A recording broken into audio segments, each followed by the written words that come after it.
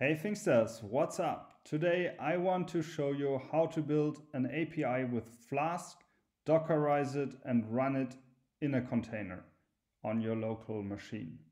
So first of all, you have to install Flask, obviously. Do that with pip install Flask. And then I'm using Visual Studio Code. I think it's really great for developing Flask apps and it's free of charge. So you can download it, Visual Studio Code. Now let's dive right into it. First, of course, we have to import some stuff that we will use.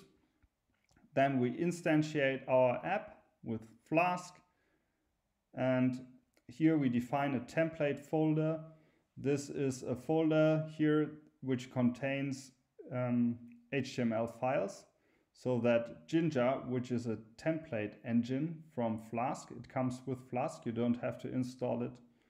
It's in the package and it fills in data. So you can have this value here updated dynamically in the HTML file. So here you see the endpoints of our API are defined with a decorator. It's @app.route, and then you set the endpoint. Here we have //sum and /mult. And here I define that we call it with a get HTTP verb in these two cases. That's how you can do it. Yeah.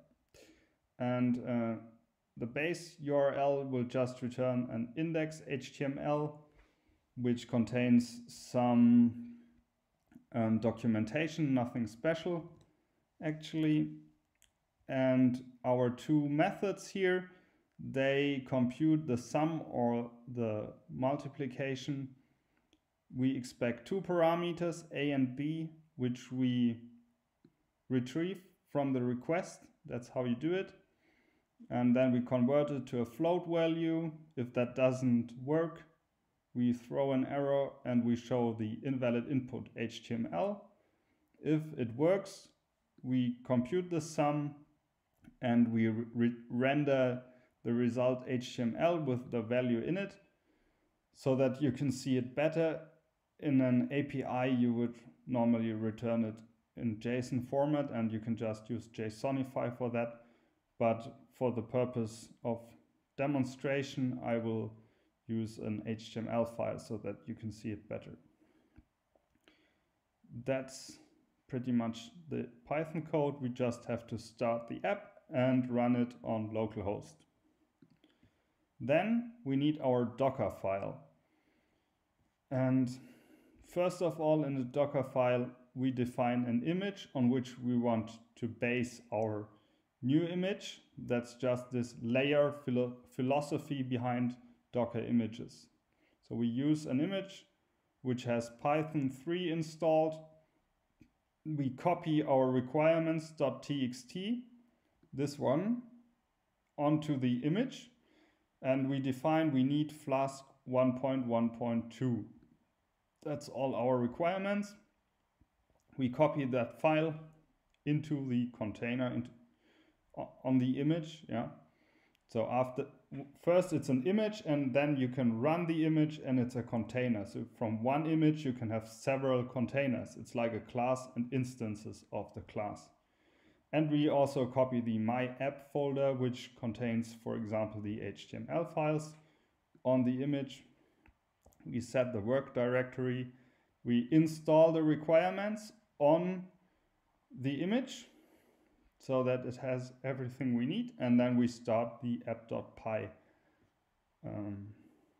file, which will run this code. So it will start the app. So before we go on, let's see, localhost 5000. Here nothing is running there, just to prove that it really works. And now we have to create our image. To do so, I already typed the command. We use docker build and we want to call our image Flask API. I execute it. and it doesn't take long here because I already downloaded the image once. If you run it for the first time, it will take a bit longer, so don't be surprised. So now we have the image. You can see it, Docker images. Here we have our Flask API image, and if we run Docker and see all the containers, we don't have any until now. So what we need to do now is start our container from the image. So it's Docker run. In detached mode, we map the port from the container to the port on the laptop here on the local machine. So it will be port 5000. We call this container API1 and we build it, or we instantiate it from image Flask API. So let's execute that, and it works.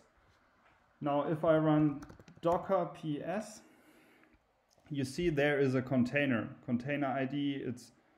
It was created from the image Flask API, and it's listening to port 5000 on my machine.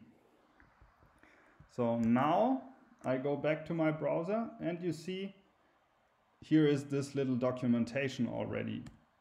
Yeah. And now we can call our other endpoints, for example, sum, and I already tried it out before, 5 and 7, and you see I get back the result is 12. Or let's use the mult endpoint, run it, and 5 times 7, it's 35, correct. So this is how you build an API with Flask, Dockerize it, and run it as a container. I hope you liked it. If you have questions, leave me a comment below the video, and see you next time. Bye bye.